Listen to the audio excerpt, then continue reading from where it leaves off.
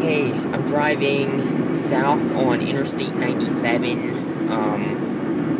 in the Glen Burnie, Maryland area, and I just passed the Baltimore, Washington airport, and there's a plane taking off from there. I don't know if you can see it, but I can see a plane taking off from there, way up in the sky. It's a Southwest plane.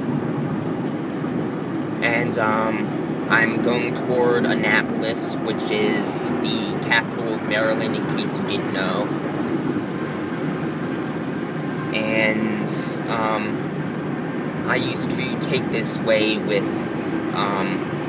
my dad and brothers, because my dad's parents, my grandparents, used to live down in Annapolis, so we would always take this way down to their house. And so, yeah, and this is kind of a weird interstate because it's a 2-digit interstate, but it's only about 20 miles long.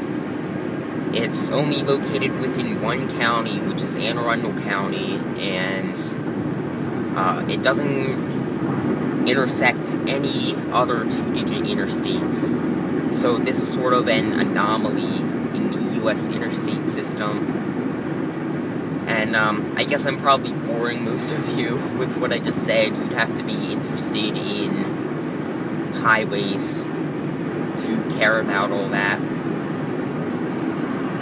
But anyway, I am starting to get out of the more built-up area. And,